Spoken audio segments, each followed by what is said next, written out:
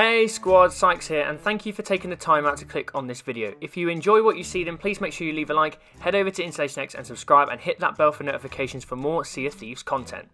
So in this video, I'm going to be doing a complete guide on how to complete all 24 goal challenges for the Fate of the Damned event in order to get your hands on the new soulflame items, which, in my opinion, are some of the best in the game. The challenges were released every week, but as of this video they are all now available for you to complete, so let's go. So first up we have the 6 Fate of the Wild Shores challenges. Firstly, a light in dark places. So for this one you need to simply kill 10 purple or green shadow skeletons. This can be easily completed by finishing the Search for Wild Plentiful Shadows of Fate voyage from Lorena, more on that in a bit, or you can do this through a Fort of the Damned. A reading festival. So for this one you need to find Umbra's journal over on Crooked Mast. This is hard to reach as you have to use your cannons in order to get there. Head to the North Spire and you will see a platform and a beacon overlooking the water. Fire yourself up and down to land on the platform and you'll be able to find Umbra's journal and light the beacon with a green or purple flame all at the same time. A dying light. So this one you need to collect both the green flame and the purple flame from the Well of Fate on the Ferry of the Damned. Remember, the green flame is from dying to skeletons and the purple flame is from dying to snake venom. Tavern Talk. This one is the easiest by far. Simply head to an outpost and speak to Lorena, who is leaning up against the post outside the tavern's entrance, and this one will be achieved. Wild Lights of Plenty. Light beacons across the wilds and the shores of plenty with either the green or purple flames of fate. So where are the beacons? So there is a beacon at Mermaid's Hideaway. This is accessible by foot, so just simply head to the centre of the island, turn right up the path and the beacon can be found above the lagoon. Cannon Cove Beacon.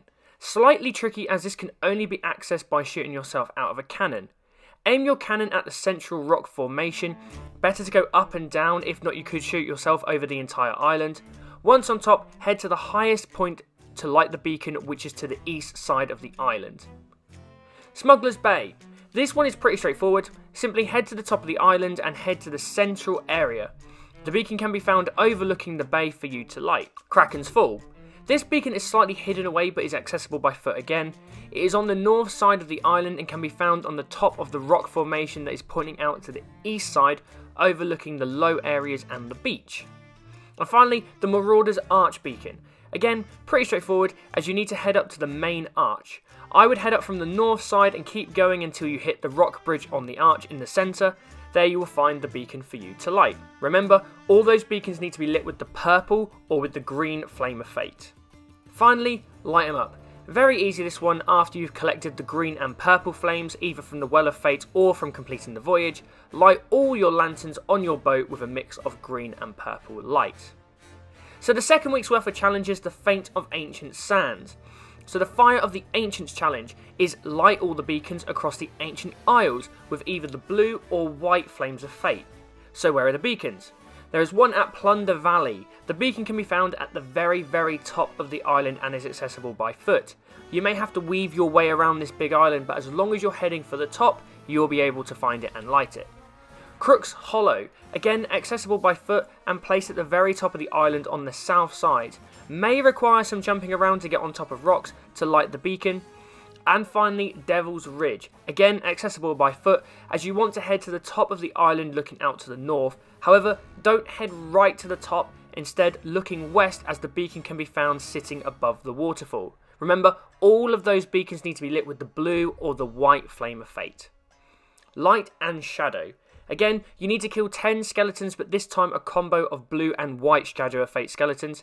This can be achieved by completing the Hunt for Hidden Ancient Shadows of Fate voyage from Lorena, more on that in a bit again, or through a Fort of the Damned.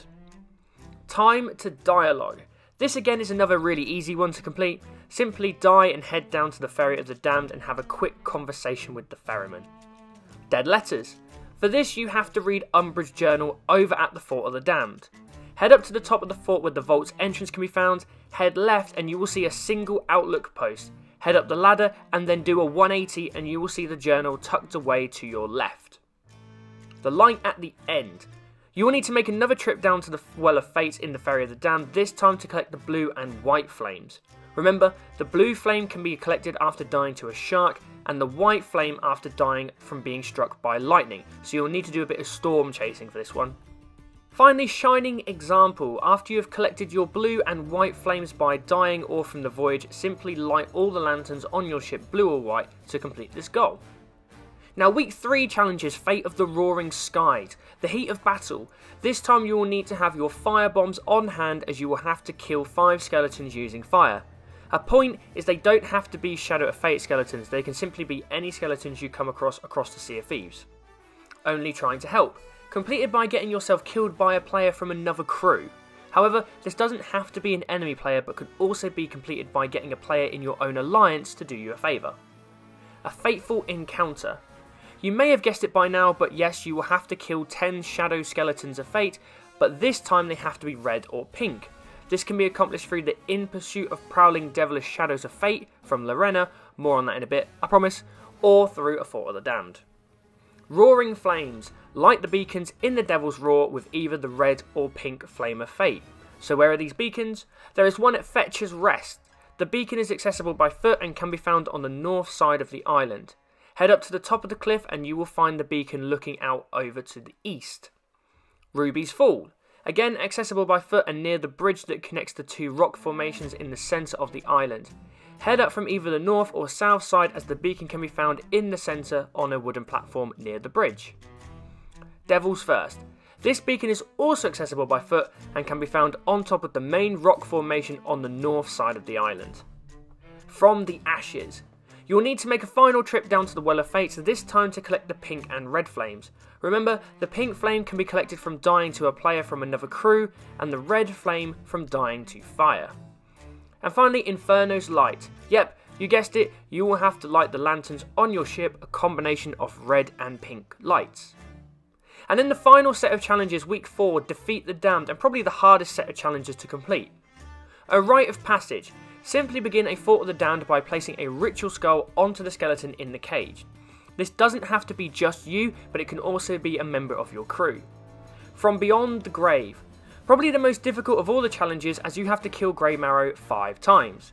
The easiest way of doing this is by completing the voyages from Lorena, as the Grey Marrow that spawns at the end of each voyage is a lot weaker compared to the Grey Marrow that spawns during the final wave of the Fort of the Damned.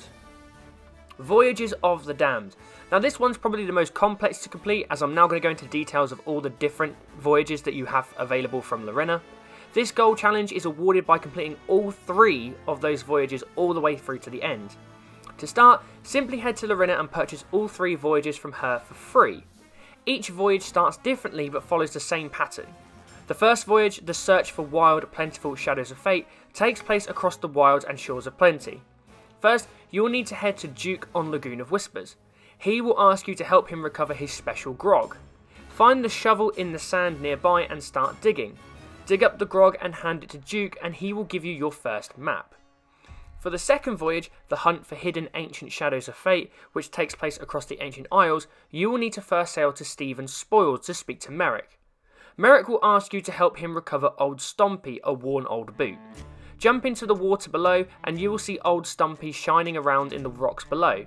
Hand it back to Merrick and he will give you your first map.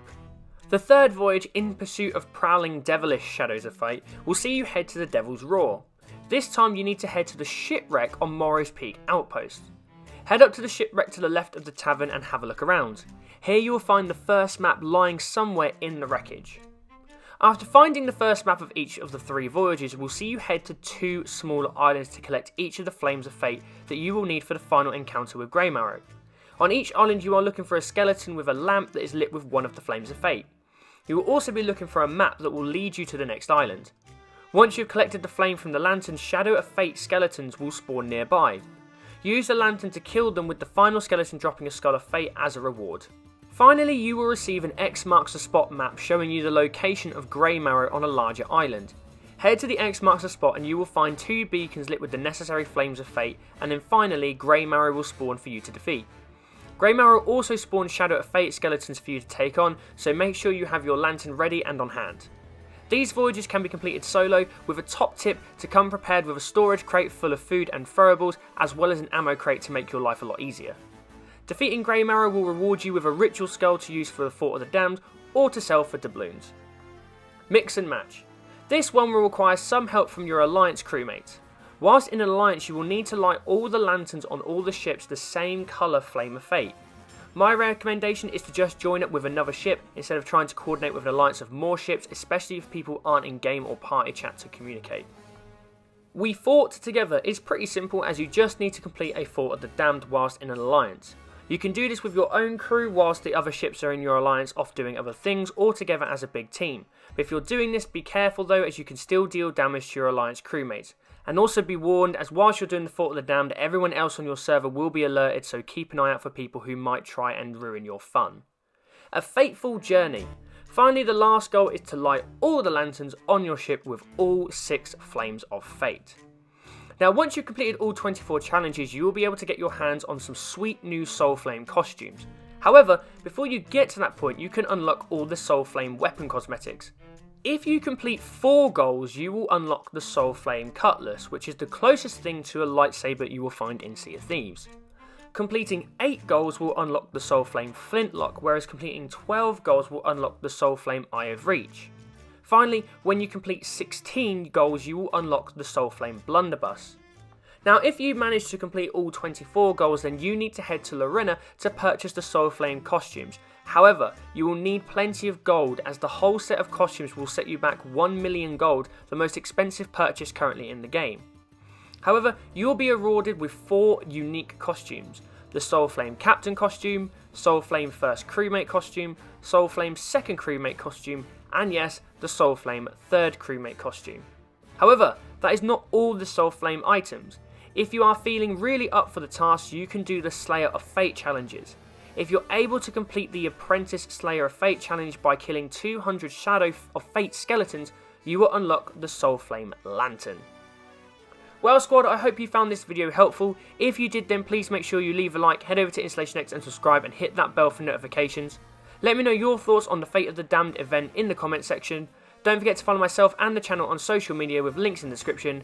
And as always, I'm Sykes, and for more on Sea of Thieves and all things Xbox, stay tuned to InstallationX. Bye guys.